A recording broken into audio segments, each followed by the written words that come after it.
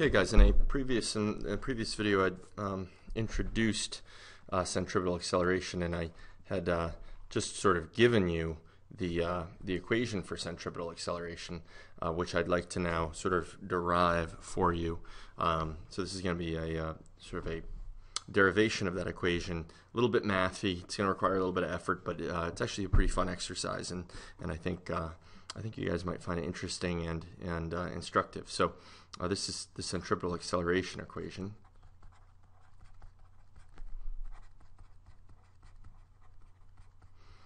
And so to remember, the equation that we had was this. The centripetal acceleration is equal to v squared over r, and that's what we're going to try to demonstrate here. This is what we're going for. And again, I had just sort of thrown it at you, but hadn't really explained where this came from or how one might know that this is the case. And so we'd like to do that now. So centripetal acceleration.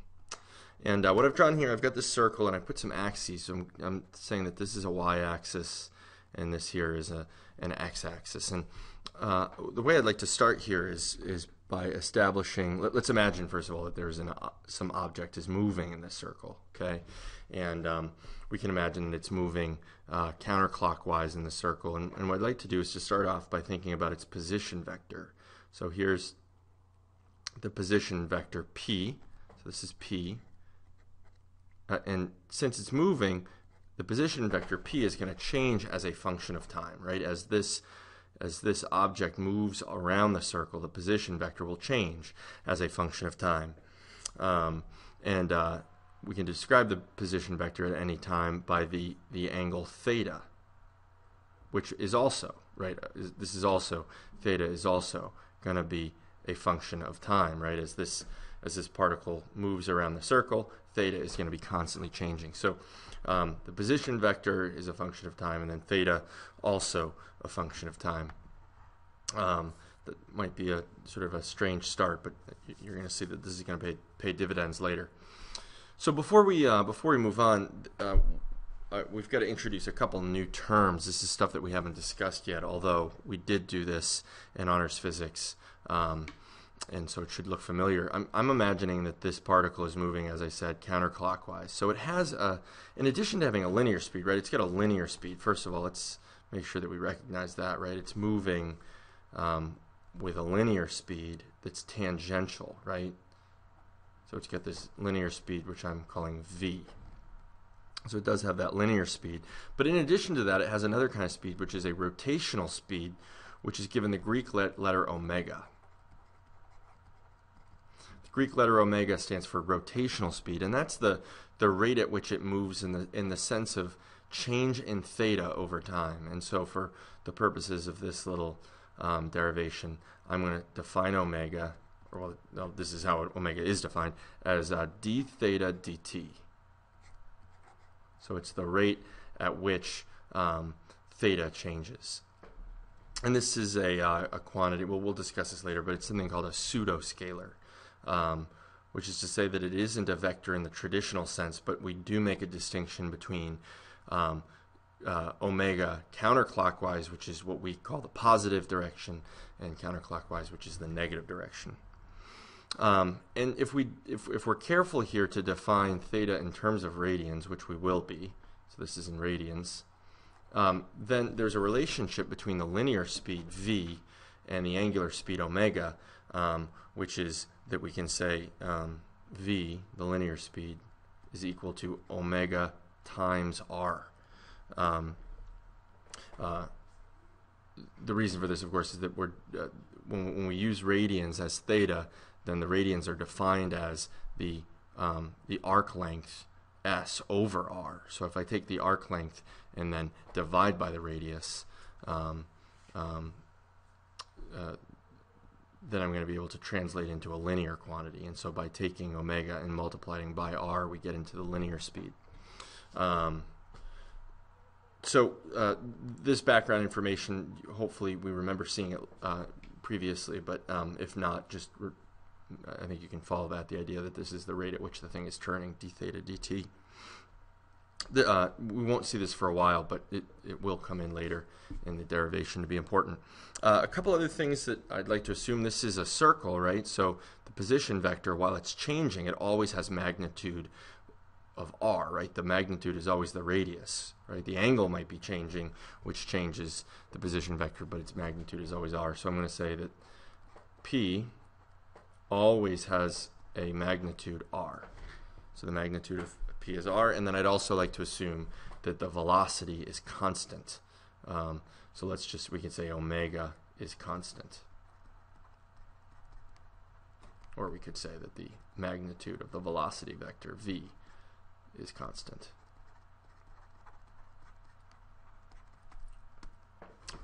So here are a few assumptions. These are things we're assuming. I mean, if it's a circle, this is definitely going to be true, and we're just imagining it's moving at a constant speed. Remember, the whole point, the goal is to get this. That's what we want to get at the end of this. So let's clear up some space here and get started. So the first thing I'm going to do is I'm going to write an expression, and I'm going to use unit vector notation. I'm going to write an expression for P. So I'd like to write, how could we define P? So I'm going to say that P, in unit vector notation, P is a function of time, and it's equal to, well, let's think about this actually first. P has two parts, right? It has a part in the x direction, and it has a part in the y direction. And we remember that the x component is given by the cosine of the angle theta. In other words, what I can say is P is equal to the magnitude of P, which is r, right? This is magnitude r, so it's r cosine theta. But remember, theta, I'm just going to put a little t here to remember that theta itself is a function of time.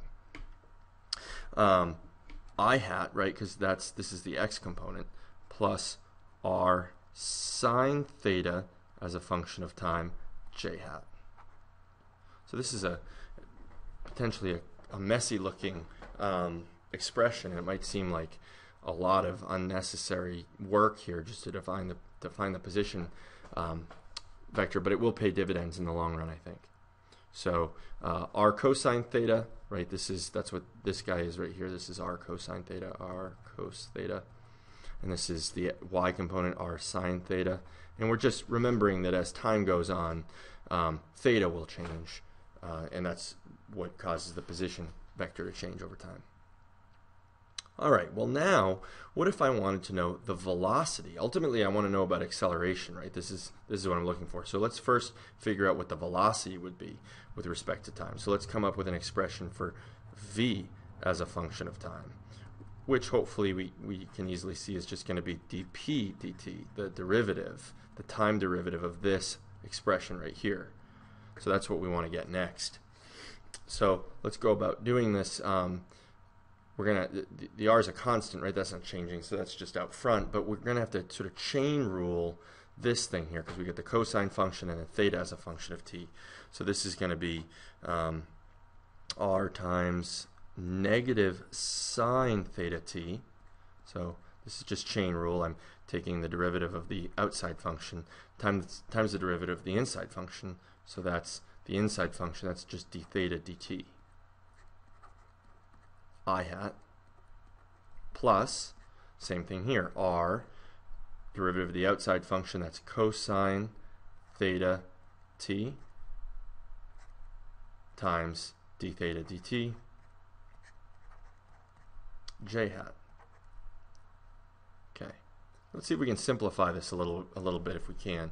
Well, first of all, let's note that this thing right here, d theta dt, and over here, this thing, that is omega. That's the definition of omega. That's omega, and that's omega. So it might be useful to pull out an omega, and there's also an r here and an r there, so we can factor those two out, and we can say that this is equal to, actually I'm going to, for reasons that I think will be clear later, I'm going to take out a negative. So I'm going to take out negative, I'm going to factor out negative omega r. And that's going to leave us with what here? Well, we're going to have sine theta as a function of time, I hat plus our actually it's a minus, isn't it? Because I'm taking out a negative, so this is minus cosine theta t j hat. Okay, so hopefully you followed me there so far. I've just taken out an r and an omega in both terms, and I took out a minus. That's where this negative comes from, right? And that's why this thing here is a negative.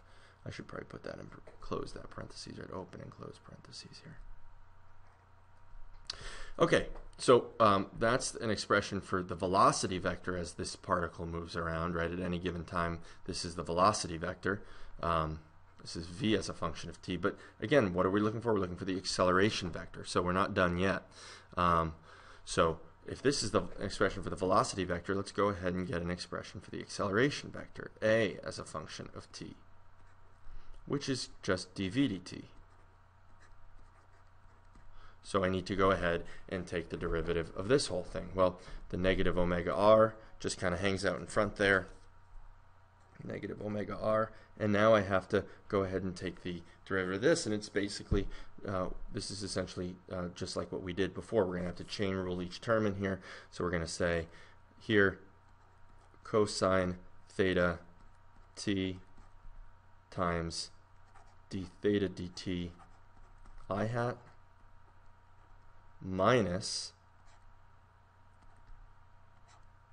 negative sine theta t times d theta dt j hat. Okay, and now we can go ahead and simplify again. We note once again that this thing here is omega, and this thing here is omega, and I can go ahead and bring that minus sign through, multiply through with the minus sign, and now I can factor out another omega. And now I'm going to be left with negative omega squared r times cosine theta t I hat plus sine theta t j hat. Close parentheses. And now we have an expression for this acceleration, which is a centripetal acceleration. And most of the heavy lifting now is done. Now we have to try to see what we have in front of us. Well, if you take a look here, if I look at this whole thing, this looks familiar. It looks a lot like what we started with, right? We had r cosine theta ti plus r sine theta tj. Well, this is cosine theta ti plus sine theta tj. Well, what if I went ahead and distributed this r to both terms? What happens if I distribute that r to both terms? Well, I'm going to end up with this whole thing exactly, right? If I distribute the r, I end up with r cosine theta ti plus r sine theta ti. In other words, I end up with the position vector. So what I will end up with here, I'll go to black now since we're getting close to the end, I'm going to say that the acceleration vector equals negative omega squared times the position vector. Hopefully you can see by multiplying through by r, I ended up with the position vector that I started with. And this is a very interesting result. This, you might be saying to yourself, okay, well that's all well and good, but that does not look like that, right? That looks pretty different. So we have a little work to do yet, but believe it or not, we're going to find that these are equivalent expressions. So first of all, I mentioned when we did this, this is the scalar value for the centripetal acceleration, right? This is not a vector quantity as we've written it. This just gives you, in other words, the magnitude of the centripetal acceleration. So if I'm only interested in magnitude, I can go ahead now and take the magnitude of both sides. Okay, take the magnitude of both sides here, and if we take a look at the magnitude here, I'm just going to end up with my centripetal acceleration, a sub c. It's no longer a vector quantity, equals, well, since I'm concerned only with the magnitude, the negative sign is irrelevant, right? The magnitude is sort of like the double absolute value in a sense, and so we're getting rid of this negative, right? So this is no longer, that negative is no longer relevant. So I get omega squared times, well, what is this? We said that the magnitude of the position vector is always r, right? Since it's always going to be a radius or a distance r away from the center. So this is omega squared times r. Well, that looks a little bit closer to where we're going. But I'd like to get a v in there, and I remember that V equals omega r, which means that omega equals V over r. And now I'm really close to the end, so I can say that this is V over r squared times r. I'm just remembering that omega equals V over r. And so now I can simplify here, and I get a sub c equals V squared over r squared times r, which in the end is, ta-da, V squared times r. And there it is. So a little bit of work, but I think an interesting exercise to kind of prove or derive this relationship that the centripetal acceleration does have a scalar value equal to V squared over r. So some interesting calculus in there. Take a few steps backward to take a step forward, but interesting exercise. Hopefully that made sense. I introduced along the way this new idea of angular speed and this idea of angular displacement, right? The change in theta being the angular displacement. So that was new, although we did do that last year. So hope that was interesting for you, and yeah, hope you enjoyed it.